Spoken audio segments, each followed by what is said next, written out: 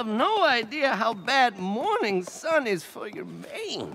Remember how we talked about you getting a job? It was just yesterday, and it's totally on my to-do list, but you can't expect me to find something befitting my awesomeness overnight. I thought you might say that. So I did it for you. What? These fabrics all need to be dyed those colors. Do you think you can handle that? I don't know. You get started while Fluttershy and I head to the store for more supplies. Ta-ta! Good luck!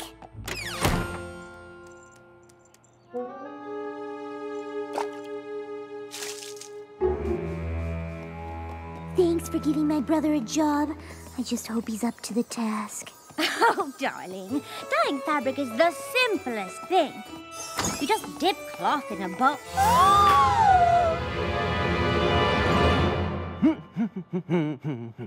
Rarity, you're back! What did you do? Since you talk to animals all the time, I just figured it runs in the family, so why not outsource this stuff, you know? Turns out the animal communication thing isn't genetic. Zephyr, I asked you to do this job, not to pawn it off on innocent woodland creatures. Okay, I guess you have some feelings about this, but you should know it's basically your cat's fault for walking by and giving me the idea. But I'm actually kind of into this look. So I guess what I'm saying is, you're welcome.